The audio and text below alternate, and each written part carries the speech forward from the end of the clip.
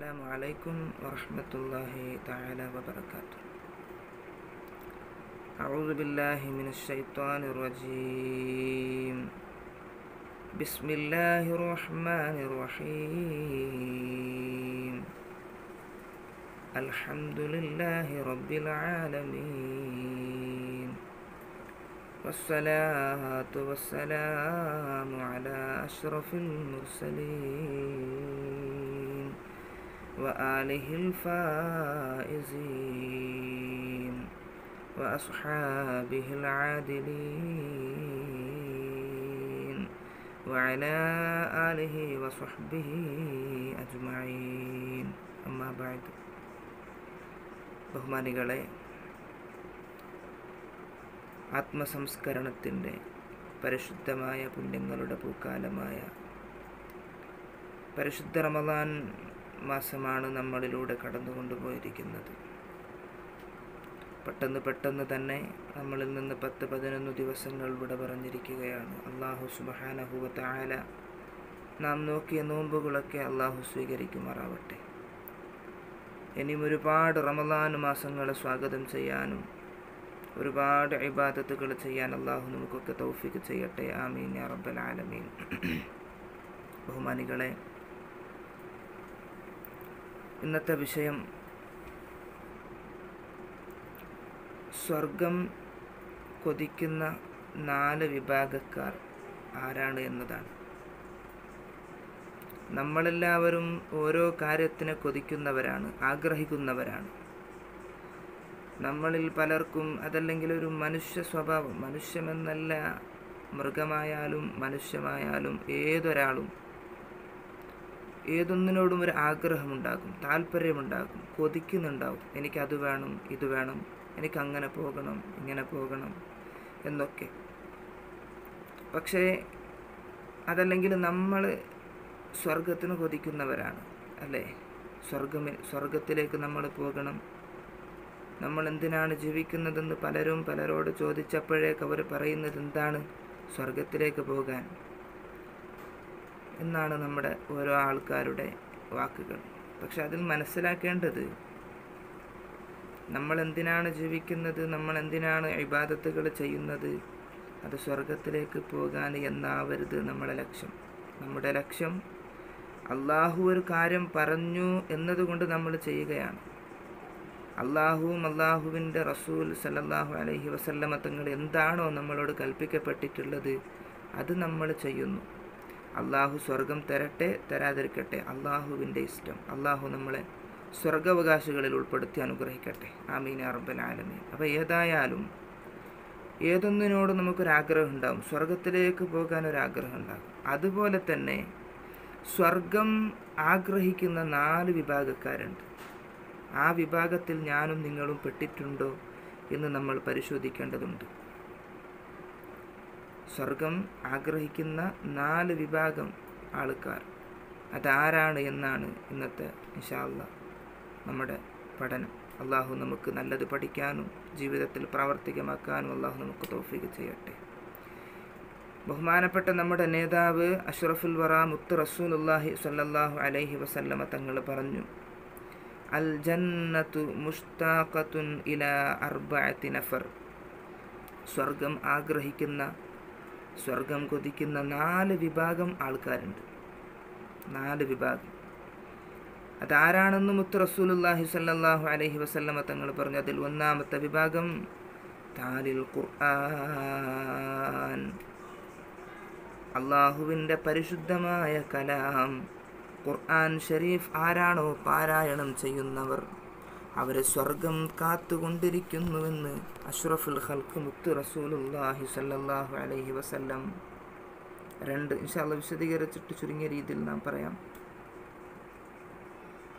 2, 3, 4 ഇൻഷാ അല്ലാഹ് നമുക്ക് പഠിച്ചിട്ട് തന്നെ ഈ ലൈവ് ക്ലോസ് ആക്കണം. അള്ളാഹു നമുക്ക് തൗഫീഖ് ചെയ്യട്ടെ. മുത്ത് റസൂലുള്ളാഹി സ്വല്ലല്ലാഹു അലൈഹി വസല്ലം തങ്ങൾ പറഞ്ഞു, 1-ാമത്തെ വിഭാഗം, സ്വർഗം ആഗ്രഹിക്കുന്ന 1-ാമത്തെ വിഭാഗമാണ് പരിശുദ്ധ കലാം, അള്ളാഹുവിൻ്റെ കലാമായ ഖുർആൻ ഷരീഫ് ആരാണോ പാരായണം ചെയ്യുന്നവർ അവരെ സ്വർഗം കാത്തുകൊണ്ടിരിക്കുമെന്ന് മുത്ത് റസൂലുള്ളാഹി സ്വല്ലല്ലാഹു അലൈഹി വസല്ലം. നമുക്കൊക്കെ അറിയാം, 23 വർഷങ്ങളെ കൊണ്ട് പല ഘട്ടങ്ങളിലായി, പല സന്ദർഭങ്ങളിലായി അള്ളാഹു സുബ്ഹാനഹു വ തആല മുത്തുനബിക്ക് സല്ലല്ലാഹു അലൈഹി വസല്ലമ തങ്ങൾക്ക് ഇറക്കിക്കൊടുത്ത ഗ്രന്ഥമാണ് പരിശുദ്ധ ഖുർആൻ. പരിശുദ്ധ റമദാനിലാണ് 1-ാം ആകാശത്തിലേക്ക് പരിപൂർണമായി അള്ളാഹു പരിശുദ്ധ ഖുർആനിനെ ഇറക്കിയിട്ടുള്ളത്. അതുകൊണ്ടാണ് പരിശുദ്ധ ഖുർആൻ റമദാൻ മാസത്തിലാണ് ഇറങ്ങിയത് എന്ന് പറയാനുള്ള കാരണം. അപ്പോൾ ഏതായാലും ആരാണോ പരിശുദ്ധ ഖുർആൻ പാരായണം ചെയ്യുന്നത് അവരെ സ്വർഗം ആഗ്രഹിക്കുന്നുവെന്ന് മുത്ത് റസൂലുള്ളാഹി സ്വല്ലല്ലാഹു അലൈഹി വസല്ലം. അപ്പോൾ നമ്മുടെ ജീവിതത്തിൽ ഓരോ സമയങ്ങൾ ചെലവഴിക്കുമ്പോൾ പരിശുദ്ധ കലാം എടുത്തുകൊണ്ട് നല്ല ബഹുമാനത്തോടുകൂടി ആദരവോടുകൂടി അതിനെ പാരായണം ചെയ്യാൻ വേണ്ടി നമ്മളൊക്കെ ശ്രമിക്കണം. അള്ളാഹു നമുക്ക് തൗഫീഖ് ചെയ്യട്ടെ. ഓരോ ഹർഫിനിക്ക്, പരിശുദ്ധ കലാമിൻ്റെ ഓരോ ഹർഫിനിക്ക് 10 ഇരട്ടി പ്രതിഫലമാണ്. 10 ഇരട്ടി, 10 നന്മകളാണ്. മനസ്സിലായില്ലേ? മുത്തുനബി സല്ലല്ലാഹു അലൈഹി വസല്ലമ തങ്ങൾ പറയുകയുണ്ടായി, അലിഫ് ലാം മീം ഹർഫുൻ ലാ അഖൂൽ. ഈ അലിഫ് ലാം മീം എന്നുള്ളത് ഒരു ഹർഫാണ് എന്ന് ഞാൻ പറയൂല എന്ന് മുത്തുനബി തങ്ങൾ പറഞ്ഞതാണ്. മറിച്ച് അലിഫുൻ ഹർഫുൻ ലാമുൻ ഹർഫുൻ വമീമുൻ ഹർഫ്, ഇത് 3ഉം ഓരോ ഹർഫുകളാണ്. അപ്പോൾ ഈ അലിഫ് ലാം മീം എന്നതിൽ 3 ഹർഫുകളുണ്ട്. 3 ഹർഫുകൾ ഓതിക്കഴിഞ്ഞാൽ 30 പ്രതിഫലമാണ് റമദാൻ അല്ലാത്തപ്പോഴ് കിട്ടുന്നത്. അപ്പോൾ റമദാനിലോ ഒരുപാട് പുണ്യങ്ങൾ നമുക്ക് ലഭിക്കും. അള്ളാഹു അക്കൂട്ടത്തിൽ പെടുത്തട്ടെ. അപ്പോൾ ഇൻഷാ അള്ളാഹ് നമ്മളിൽ പലരും ഖുർആൻ ഓതാത്തവരുണ്ടെങ്കിൽ ഖുർആൻ ഓതുക. ഖുർആൻ അറിയാത്തവരുണ്ട്, അപ്പോൾ ഓതുന്നത് എന്താക്കണം? കേൾക്കണം. മനസ്സിലായില്ലേ? അപ്പോൾ റബ്ബ് സുബ്ഹാനഹു വ തആല പരിശുദ്ധ ഖുർആൻ ഓതാൻ നമുക്ക് തൗഫീഖ് ചെയ്യട്ടെ. അപ്പോൾ മുആദ് ബിൻ ജബൽ റളിയല്ലാഹു തആല അൻഹു പറയുകയാണ്, ഒരു ദിവസം മുആദ് റളിയല്ലാഹു അൻഹു നബി സല്ലല്ലാഹു അലൈഹി വസല്ലമ തങ്ങളുടെ കൂടെ യാത്ര പോയി. ബഹുമാനപ്പെട്ടവർ പറയുന്നു, കുന്തു ഫീ സഫറിൻ മഅൻ നബിയ്യി സല്ലല്ലാഹു അലൈഹി വസല്ലം.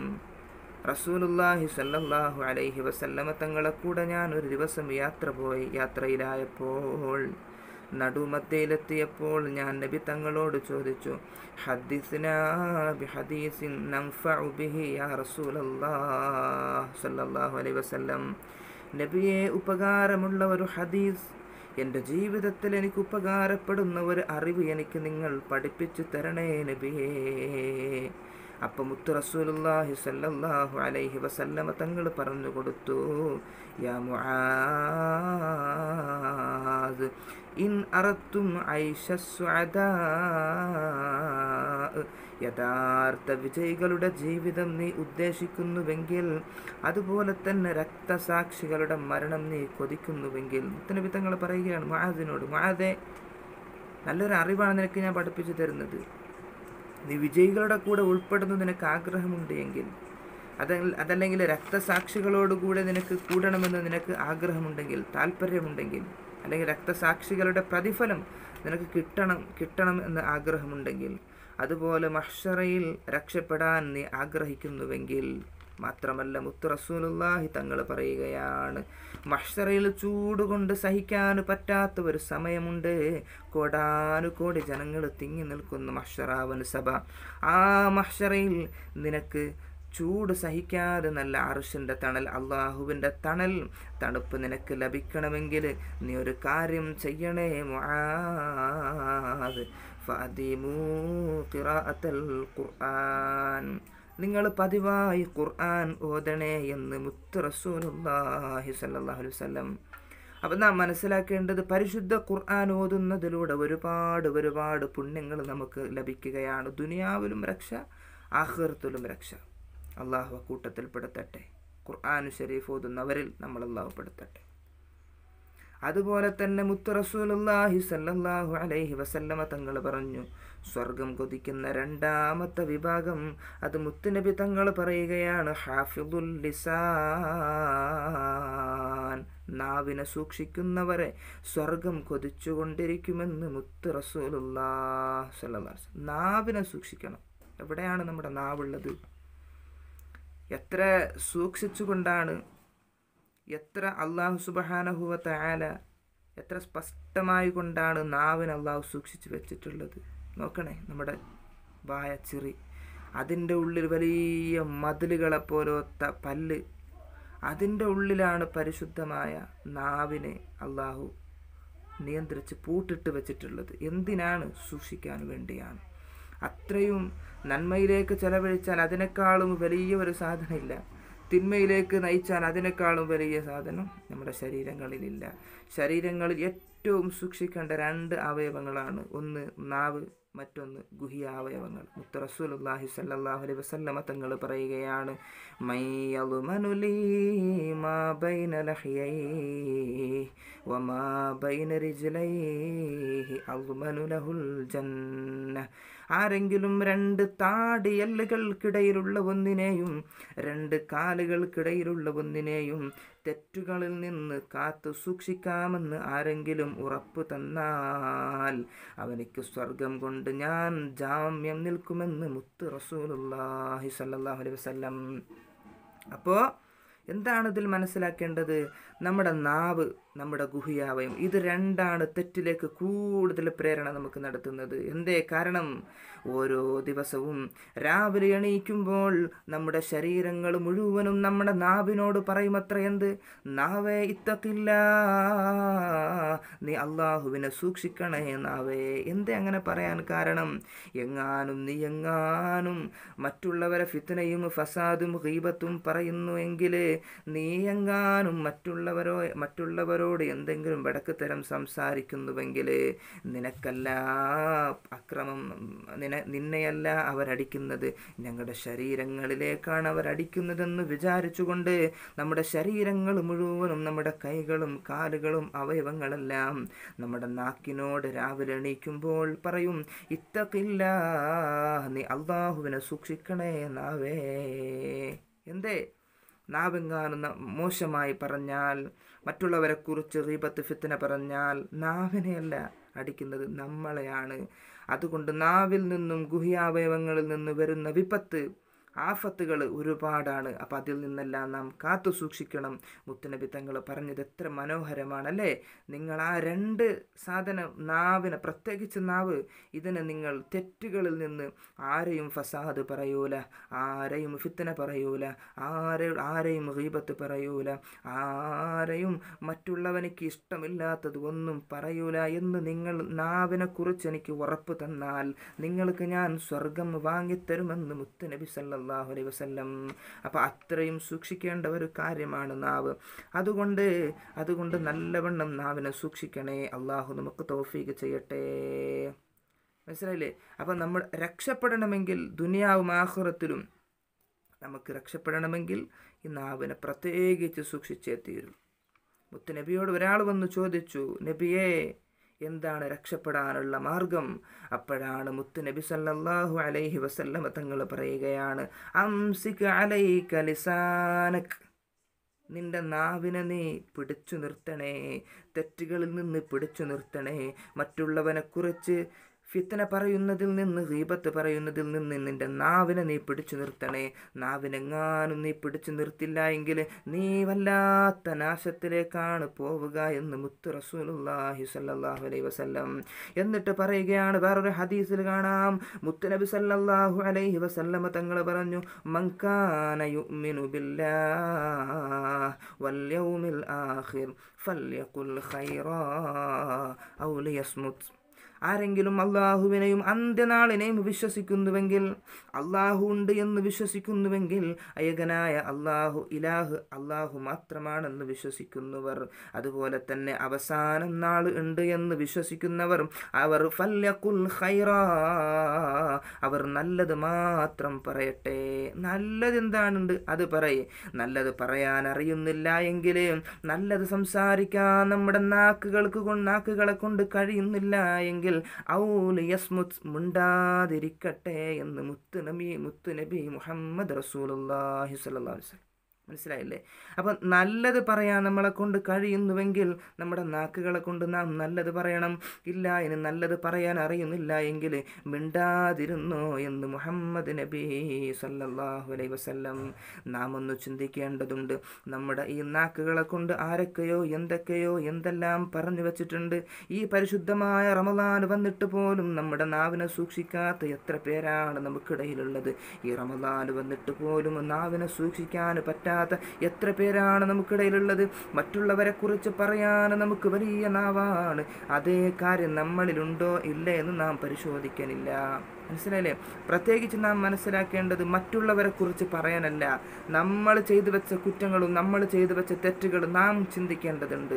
നമ്മൾ ഒരുപാട് തെറ്റുകളൊക്കെ ചെയ്ത് ഞാനടക്കം ഒരുപാട് തെറ്റുകൾ ചെയ്ത് ഒരുപാട് അക്രമങ്ങൾ ആക്രമിച്ച് നമ്മൾ കാണുന്നത് മറ്റുള്ളവരെയാണ്. മറ്റുള്ളവരെന്ത് ചെയ്തു, അവനെന്ത് ചെയ്തു, അവൻ ആരെക്കുറിച്ച് എന്തൊക്കെ പറഞ്ഞു, അവൻ എന്തെല്ലാം വേണ്ടാത്തരങ്ങൾ ചെയ്തു എന്നാണ് നാം പരിശോധിച്ചു കൊണ്ടുപോകുന്നത്.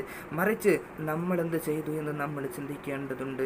എൻ്റെ ഈ നാവ് കൊണ്ട് ഞാൻ നല്ലത് പറഞ്ഞിട്ടുണ്ടോ, ചീത്തയാണോ കൂടുതൽ പറഞ്ഞിട്ടുള്ളത്? മുത്ത് റസൂലുള്ളാഹി സ്വല്ലല്ലാഹു അലൈഹി വസല്ലം തങ്ങൾ പറഞ്ഞതിനെ നാം കേട്ടിട്ടുണ്ടോ, നാം അത് ജീവിതത്തിൽ പ്രാവർത്തികമാക്കിയിട്ടുണ്ടോ എന്ന് നാം ചിന്തിക്കേണ്ടതുണ്ട് മുഅ്മിനേ. അതുകൊണ്ട് ഹാഫിളുൽ ലിസാൻ, നാവിനെ സൂക്ഷിക്കുന്നവരെ സ്വർഗം കൊതിച്ചുകൊണ്ടിരിക്കുന്നു. അല്ലാഹുവേ, ആ കൂട്ടത്തിൽ ഞങ്ങളെ നീ പെടുത്തണേ റഹ്മാനേ. അല്ലാഹു കൂട്ടത്തിൽ പെടുത്തട്ടെ. മൂന്നാമതായി സ്വർഗം കൊതിക്കുന്ന വിഭാഗത്തെക്കുറിച്ച് മുത്തു റസൂലുള്ളാഹി സ്വല്ലല്ലാഹു അലൈഹി വസല്ലം തങ്ങൾ പറയുന്നു, വമുത്ഇമുൽ ജിയാൻ, വിശന്നവനിക്ക് ഭക്ഷണം നൽകുക എന്നതാണ്. ദാഹിച്ചു വന്നവനിക്ക് വെള്ളം കുടിപ്പിക്കുക എന്നതാണ്. പ്രത്യേകിച്ച് ഈ റമദാൻ മാസമാണ്, നോമ്പനുഷ്ഠിക്കുന്ന മാസമാണ്. നോമ്പനുഷ്ഠിച്ചുകൊണ്ട് ദാഹം വരുന്നുണ്ട്. പരിശുദ്ധമായ റമദാനിൻ്റെ വൈകുന്നേരം മഗ്‌രിബിൻ്റെ സമയമാകുമ്പോൾ നോമ്പ് തുറക്കാൻ വേണ്ടി പാവങ്ങളായ ഒരുപാട് ആൾക്കാർ വരും. പാവങ്ങളുമുണ്ട്, പണക്കാരുമുണ്ട്. ഈ സമയത്ത് കൊറോണ ബാധിച്ചിട്ട് ഒരുപാട് പേർക്ക് ഇന്ന് എന്തുണ്ട് എന്ത് ഇല്ല എന്നറിയാൻ നമ്മളെ കൊണ്ട് കഴിയുന്നില്ല. എത്ര പാവങ്ങളാണ് പട്ടിണി കിടന്നുകൊണ്ട് നോമ്പനുഷ്ഠിക്കുന്നത്. ചിലപ്പോൾ അത്താഴം പോലും കഴിക്കാൻ ഭക്ഷണമില്ലാത്തവരുണ്ടാകും. നോമ്പ് തുറപ്പിക്കാൻ ഒരുപാട് വിഭവങ്ങളെല്ലാം ഒരുക്കി വെച്ചുകൊണ്ട് ഒരുപാട് ഐറ്റംസുകൾ ഒരുക്കി വെച്ചുകൊണ്ട് ഭക്ഷണം കഴിക്കുമ്പോൾ മറുവശത്ത് ചിന്തിച്ചു കഴിഞ്ഞാൽ പാവങ്ങളായ ജനസമൂഹം നോമ്പ് തുറക്കാൻ പോലും ഒരു പിടി ഭക്ഷണമോ ഒരു മുറുക്ക് വെള്ളമോ കിട്ടാത്ത എത്ര പേർ അലഞ്ഞു തിരിഞ്ഞു നടക്കുന്നുണ്ടായിരിക്കും. നമ്മളത് ചിന്തിക്കേണ്ടതുണ്ട്. അപ്പോൾ മുത്തുനബി തങ്ങൾ പറഞ്ഞെന്താണ്, വമുത്ഇമുൽ ജിയാൻ, വിശന്നവന് ഭക്ഷണം നൽകുക എന്നതാണ്. ഒരുപാട് ആൾക്കാർ വിഷമിച്ചിരിക്കുന്നുണ്ട്. പ്രത്യേകിച്ച് വളരെ സന്തോഷമെടുത്ത് പറയാനുള്ളത്, ഈ പരിശുദ്ധ റമദാൻ പ്രത്യേകിച്ച് ഈ കൊറോണ സമയത്ത് പോലും പാവങ്ങളെ അന്വേഷിച്ച് വീടാന്തരങ്ങളിൽ ചെന്നുകൊണ്ട് കിറ്റ് വിതരണം ചെയ്ത എത്രയോ കമ്മിറ്റിക്കാരുണ്ട്, എത്രയോ പാവങ്ങളുണ്ട്, എത്രയോ നല്ല നല്ല പ്രവർത്തകന്മാരുണ്ട്. അവരൊക്കെ അള്ളാഹു അനുഗ്രഹിക്കട്ടെ.